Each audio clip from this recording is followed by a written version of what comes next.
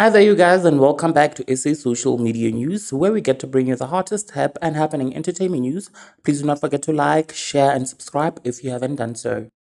Durban-based sculptor Lungelo has expressed his disappointment after Rikirik's family instructed him to stop showing his statue in public, as the family told him it's too soon for them as they're still in mourning. Lungelo had already posted the statue on his social media and also invited the public to come and view the statue for free.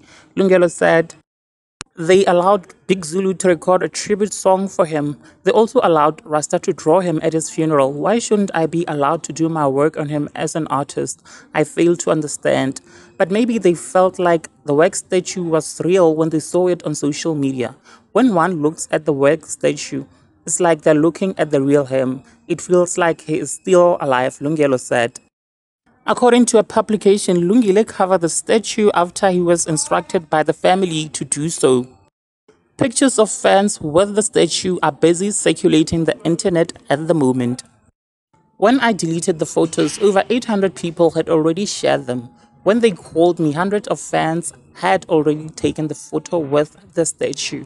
It's beyond their control now. But the question is, what about my artistic work? What about the time I've put into this project? Some things are just not fair, said Lungile.